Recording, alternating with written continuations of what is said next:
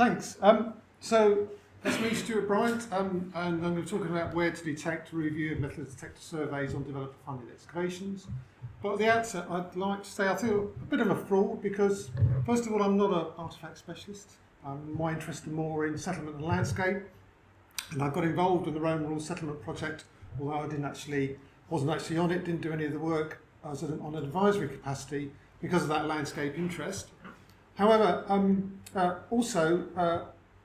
my talk is going to be based on the work of those others in the Roman Rule settlement project, particularly Tom Brindle, who was on the Pool of Antiquity scheme in an earlier life. But I think it's important, the work that the Roman Rule settlement project have done with artefacts, which is now published, for the understanding of Roman settlement and landscape, particularly the location of Roman sites. And I wish to make sure I press the right button. Scroll down. Oh, yeah. That's it. Too far? Sorry, I'm a bit challenged with the. So I think we should be just that one. Okay, got it. Okay, well, I'll talk now a bit about the Roman Rule settlement project. It's the most thorough, detailed and systematic study of the outputs of development-led archaeological investigation since 1990.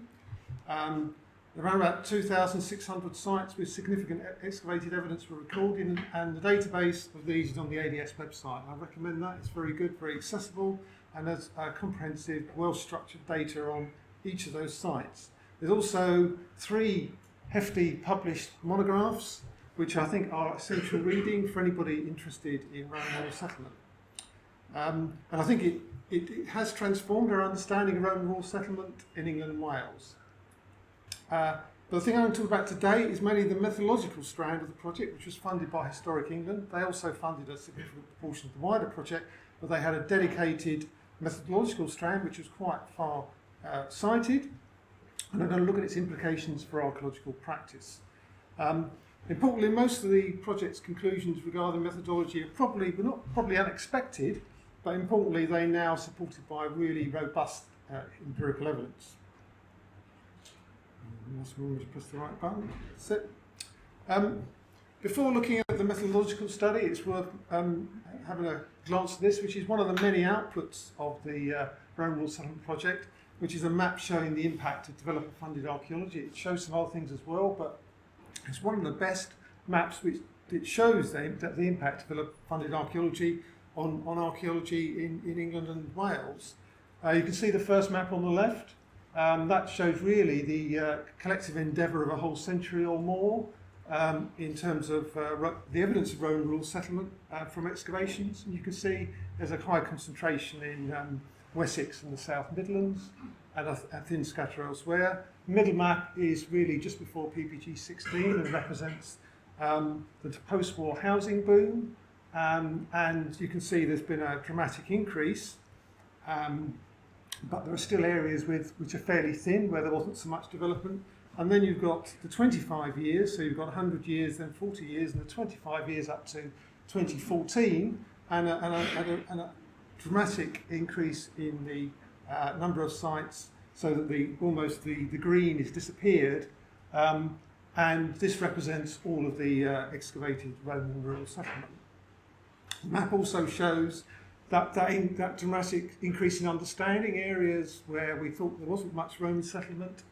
We now know there is a lot, and generally one of the big stories of the past 30 years is the dramatic increase in and some of it unexpected in the extent and number of settlements, for particularly the later prehistoric and the Roman period. And this map shows that very clearly.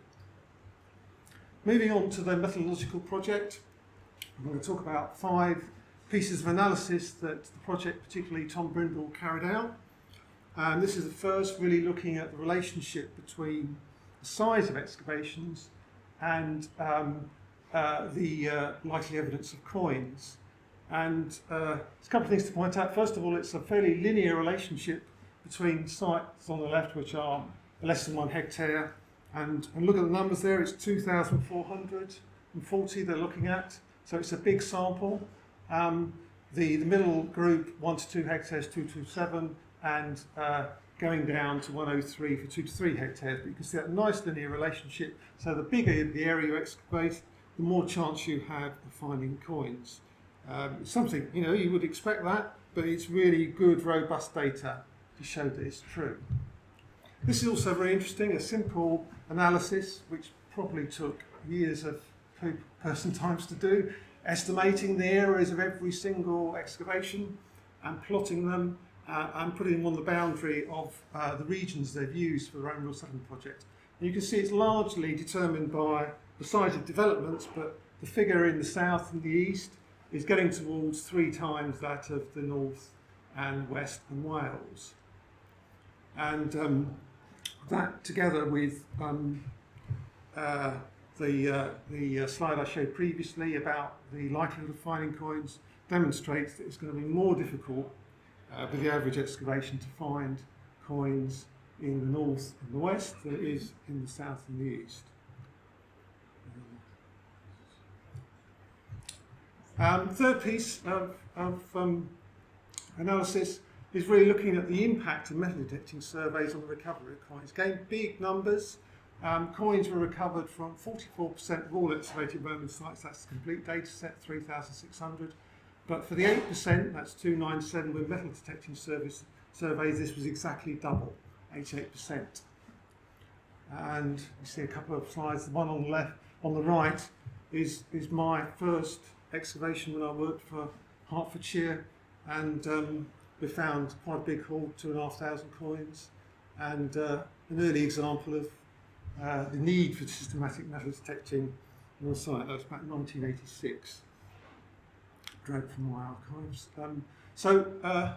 Third, the next piece of analysis is really looking at the ratio of additional coins which are found from surveys as opposed to those found in the excavation itself. And you can see in the south and east the ratio is 3 to 1, and it's effectively 1 to 1 for these mega regions, the north and Wales, southwest and northeast, because the northeast is biased to some extent by some exceptionally rich finds. Again, not unexpected. But there's really robust evidence to support it that there are basically a lot more coins in the south and east.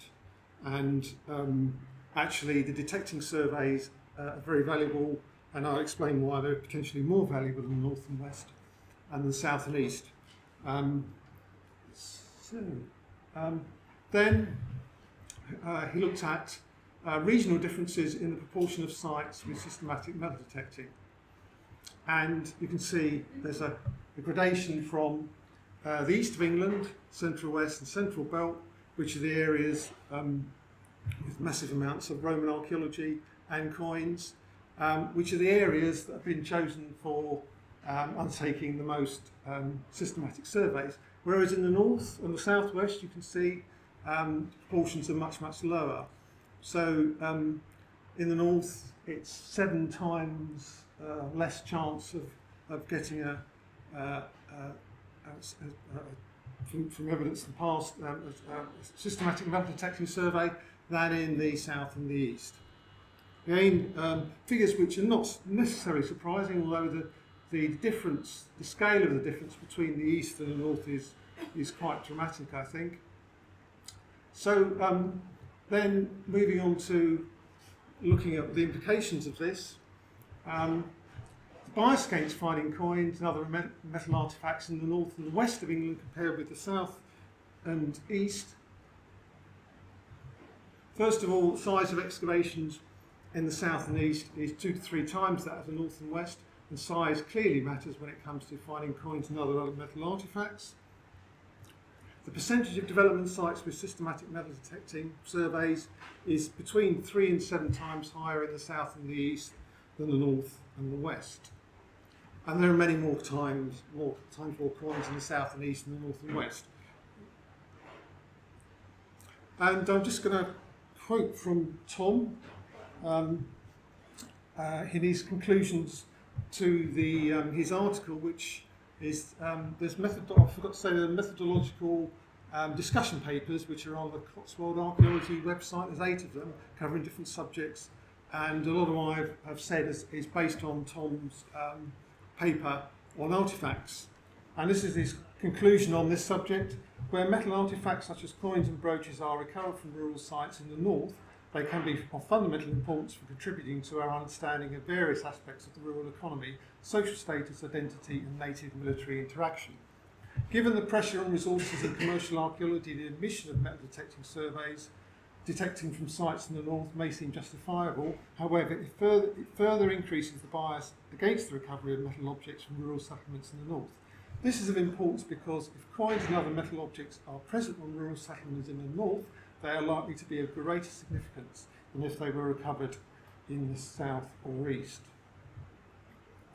So, in summing up, I think the value of undertaking systematic metal detecting on development sites has been clearly demonstrated from a national study of all excavated Roman sites. This value is paradoxically likely to be the greatest in the regions with the least number of coins. There is a clear imbalance in the proportion of excavations with detecting surveys between north and west on one side and the south and east.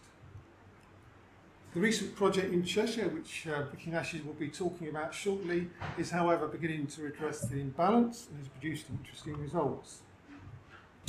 The fact this is the Cheshire project, and again Vicky, I won't say much about it, but I think that the fact this project has been subject to independent academic peer review is also to be welcomed and complements the statistical evidence from the Roman Rural Settlement Project. And I think it may be a first in the profession for a methodological study to be independently peer reviewed and published in an academic journal. So I think it's to be lauded for that alone.